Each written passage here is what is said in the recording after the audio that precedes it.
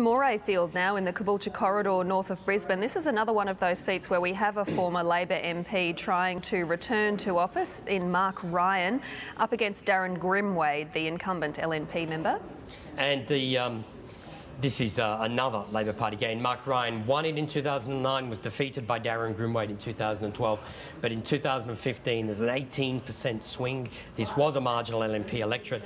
Not anymore. Mark Ryan has been returned with a thumping swing to him. He's got 62.6% of the two-party preferred votes. An astonishing return for the Labor Party in those areas north of Brisbane.